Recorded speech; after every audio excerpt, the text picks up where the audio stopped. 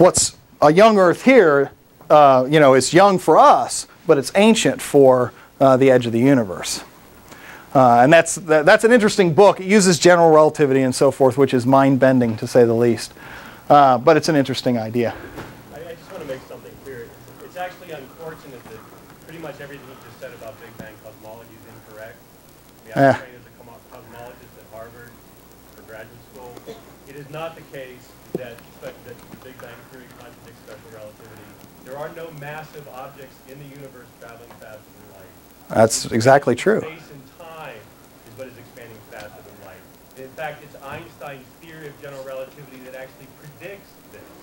So it's not the case that what he is saying contradicts relativity. In fact, what he is saying is part of relativity. That's absolutely, and that's actually not true.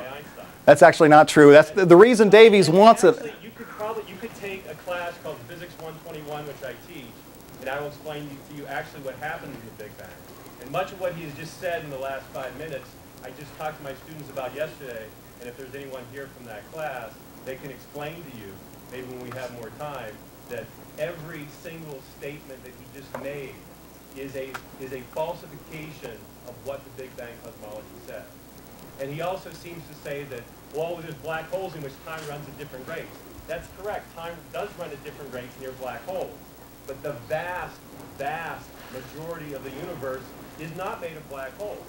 And the rate in which time runs in flat space-time, which is the vast majority of the universe, is exactly the rate in which it runs here on Earth. But see, he's assuming that the density of distribution of the universe has always been the same, which can't be true. And it's a freshman level conceptual physics course for liberal arts students. There is no mathematical prerequisite. Physics 121, you can take it. We'll discuss this. I'll give you the exact evidence for why physicists believe this.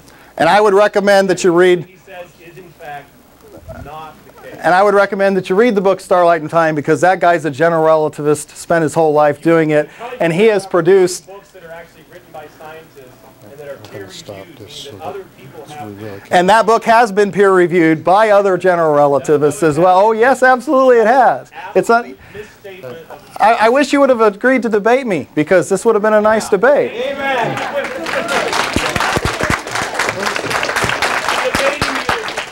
Debating someone who's a Holocaust. Now, see, now this is what. That's the level of by twisting the facts. This is unfortunate, because all I'm trying to do is do some science education. All he wants to do is call people names. That's truly unfortunate, because I would simply like, if we were able to debate, perhaps we would all learn something. But unfortunately, he won't let it happen. Purposely misleading people by manipulating facts is purposely misleading people by manipulating facts. That's not what's happening here. That is exactly what's happening here. His name calling. We gotta go on anyway to the next part. Okay. We gotta move on to the next hour's worth of topics, because we're about 20 minutes behind. So we got some pizza for folks. Thank you very much for talking to us. That's unfortunate. And what we're going to do is Mark's going to give you some information about how that's going to work with the pizza.